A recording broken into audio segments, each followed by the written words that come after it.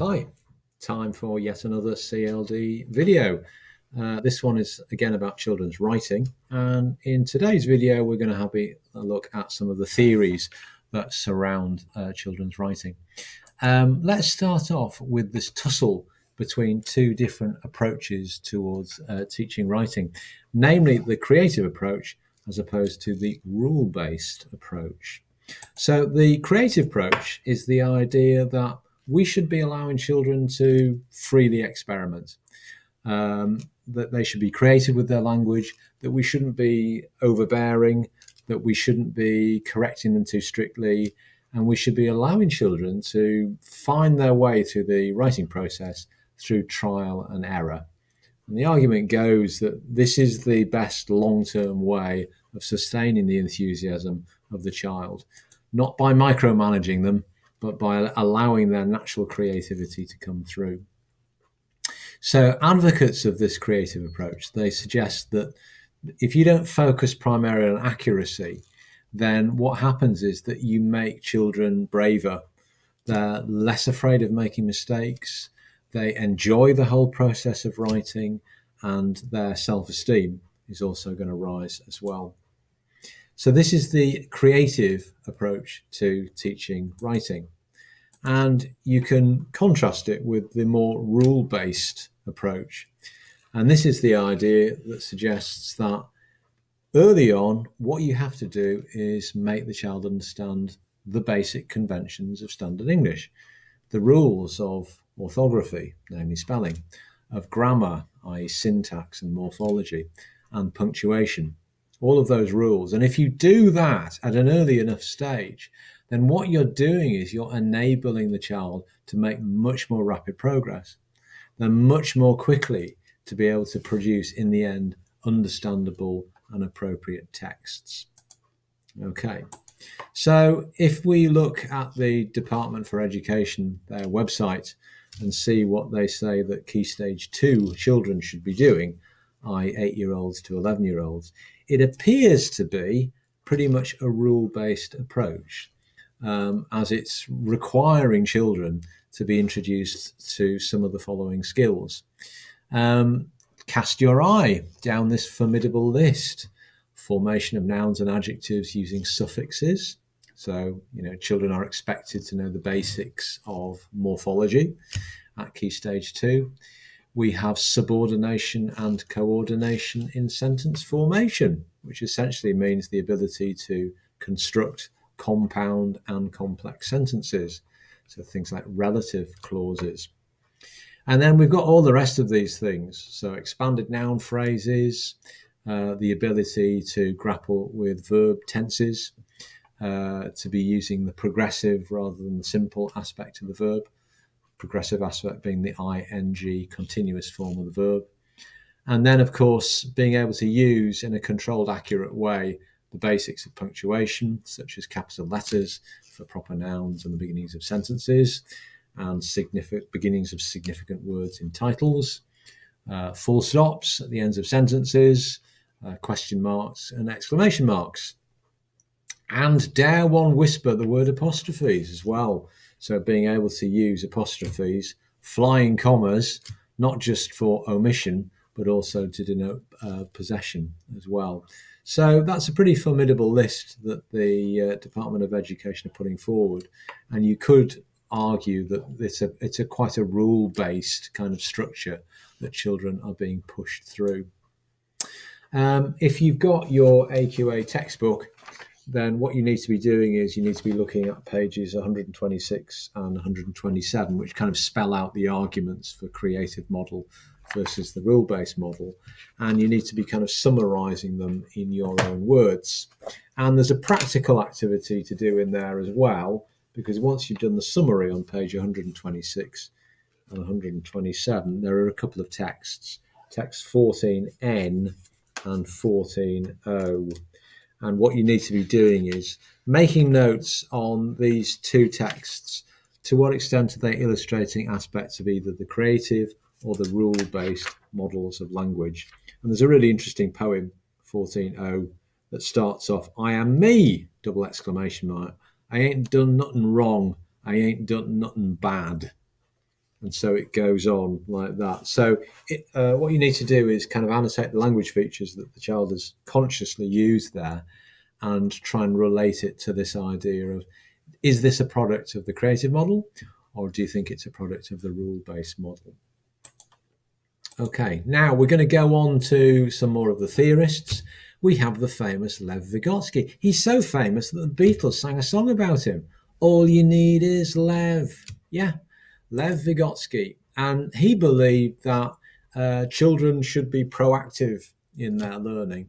So remember, he was writing in the 1920s and the 1930s when the basic rule of education was that children sat silently in separate desks and they wrote down what the teachers told them to do. Sounds like heaven to me.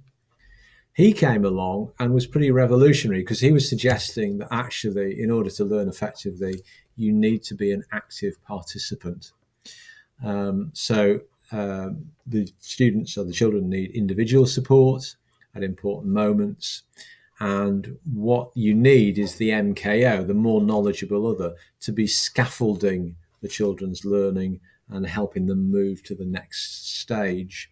So he introduced this concept of the MKO, and he also introduced that concept that we already know about, the zone of proximal development, which is that area between what a child can achieve already by themselves and what a child can't achieve, but can only achieve with the help of an adult.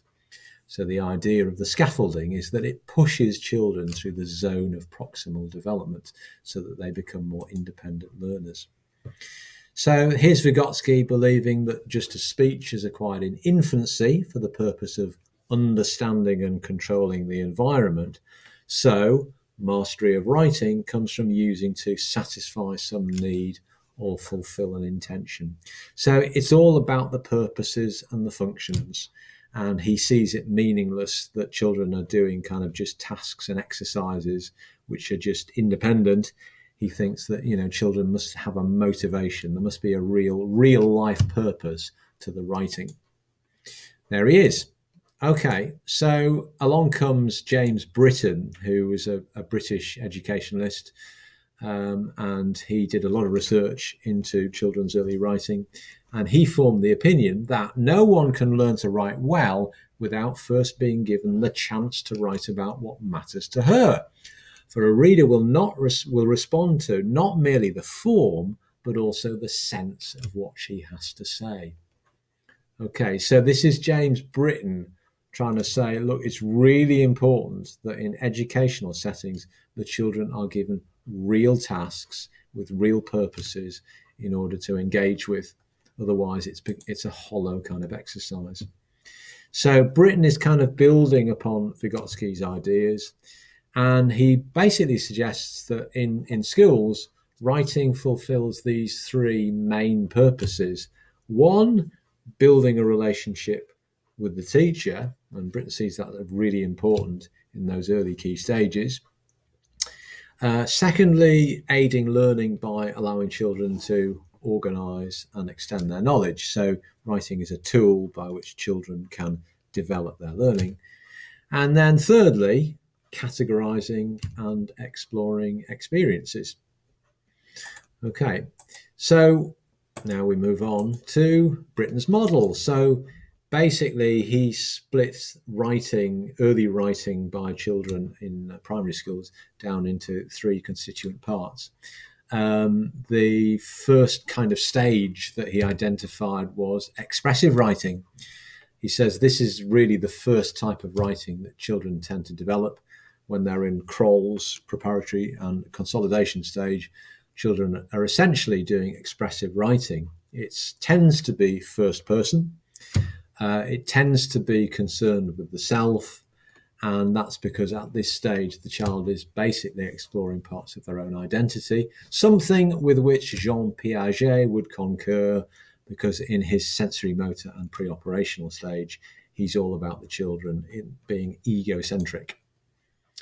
Britton then argues that as children write more, then they develop skills in these two other categories. So you have what he's calling poetic writing. Now, this doesn't mean just writing poems, although it can include that. It means kind of literary or figurative writing. So the use of writing in stories and poems. And this sort of writing, he argues, encourages children to think about the craft of writing. So certainly in Key Stage 2, children are encouraged to use imagery. They're introduced to concepts like similes. They may even be looking at metaphor in some way. So the use of figurative, non-literal language is what James Britton would call poetic writing. And then finally, we have so-called transactional writing, which is more purposeful writing for the real world, whatever that is. So, for example, writing instructions or producing a report. And the idea of transactional writing is that there is some level of objectivity going on, that the writer is able to detach themselves from the writing and they're able to adopt a kind of impersonal tone.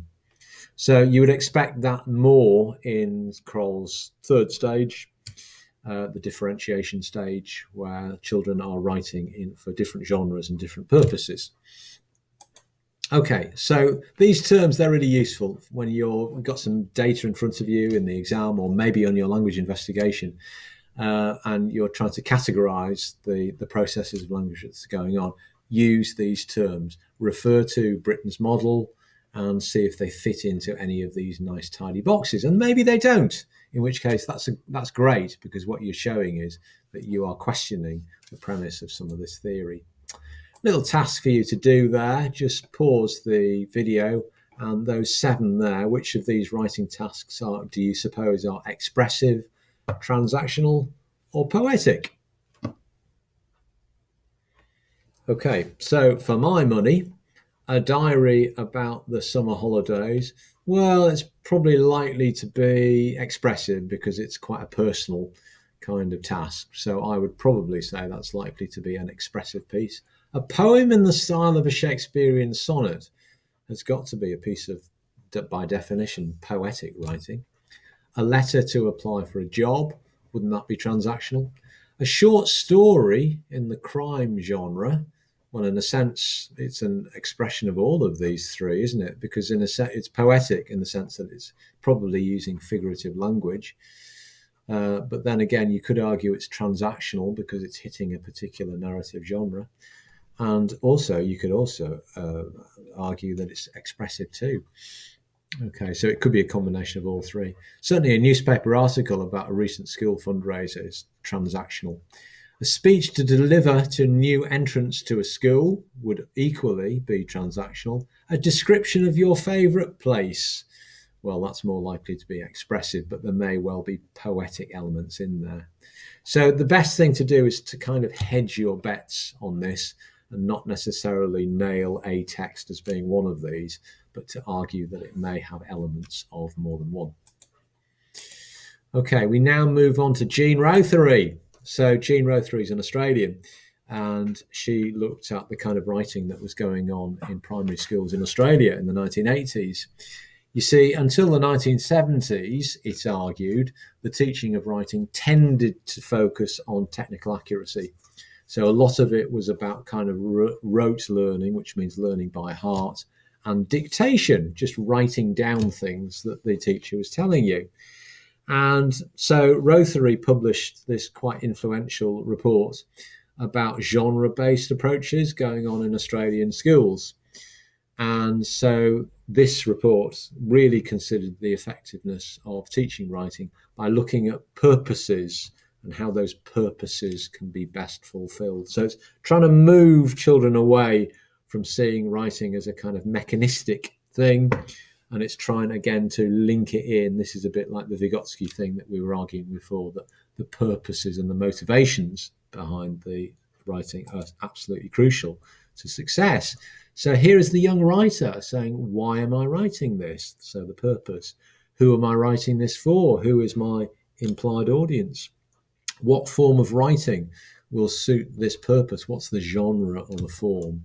And so what style do I need to write it in? So what are some of the stylistic conventions that I need to be applying to make it a convincing piece of text?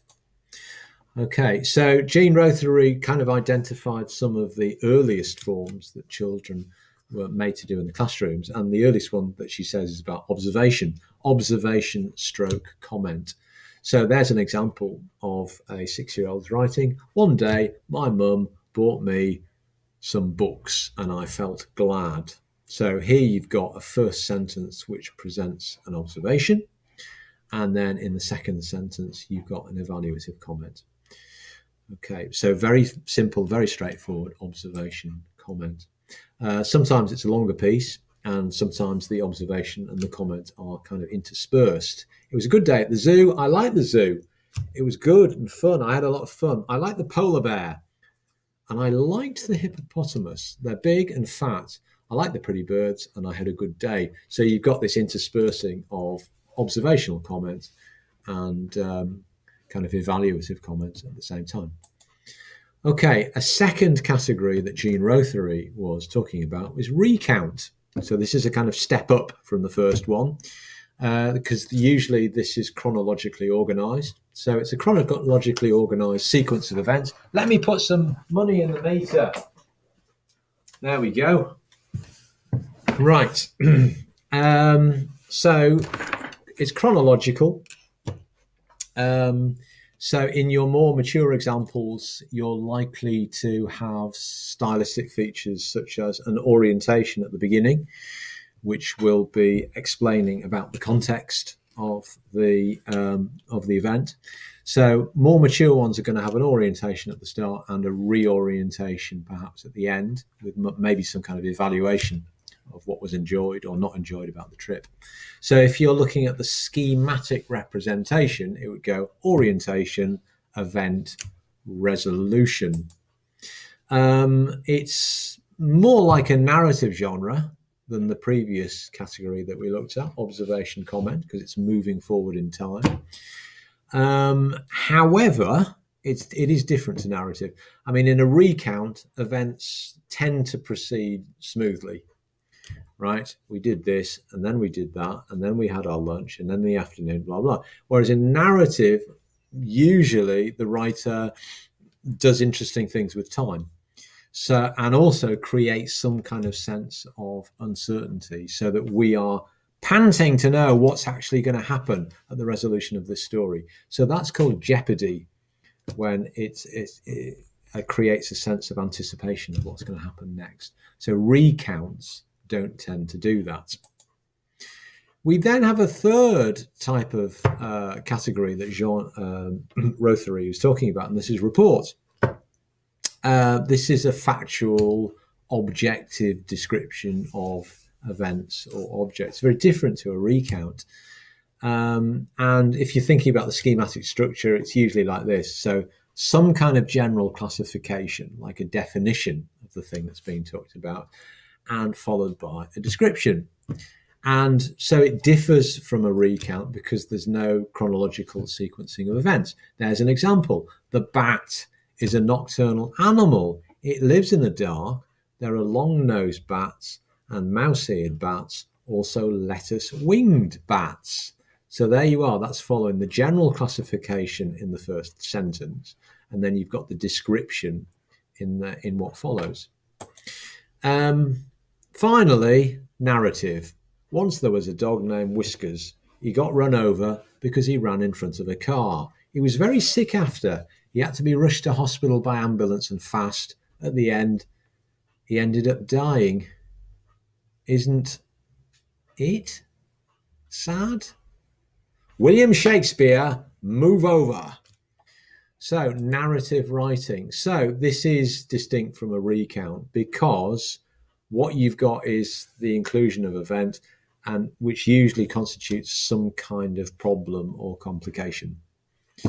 And so the complication has to be resolved for the better or for the worse. And that's what makes us want to read on.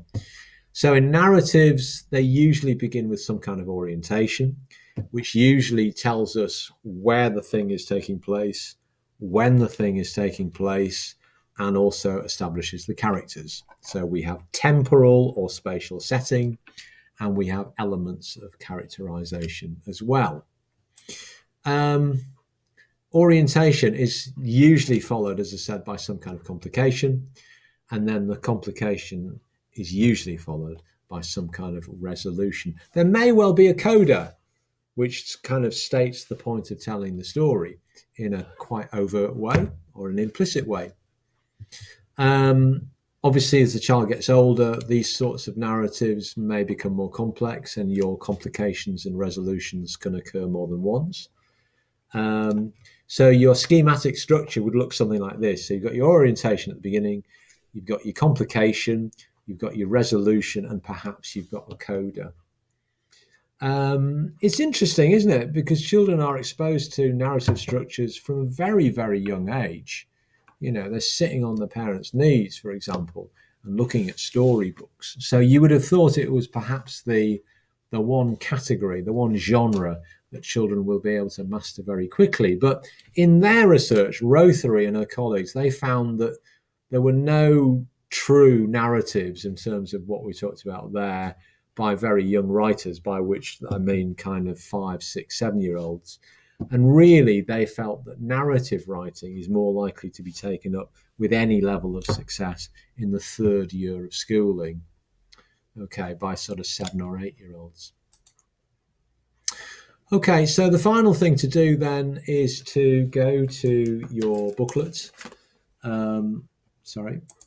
Go to your booklet, and in there I've photocopied some pages from a textbook. So go to page 23 and 25, and you'll find 3 good examples of texts written by youngsters. One's called Our Trip to Chatsworth Farm, that's on page 23, and then you've got one called My Favourite Place and another called Hedgehogs. So what you want to do is you want to read them carefully. Which of Rothery's categories do you think best applies to these texts? And then you want to kind of deconstruct them in terms of what genre features the child has obviously learned and what have they yet to learn. So draw attention to some of the most significant language features, and you would be helped on that by going forward. It's actually wrong on there. Going forward to page 50 and 51, which is giving you a whole set of prompts there of things that you can ask about the language in children's texts. Okay, so we're going to call it a day on that one, and let's see how you get on.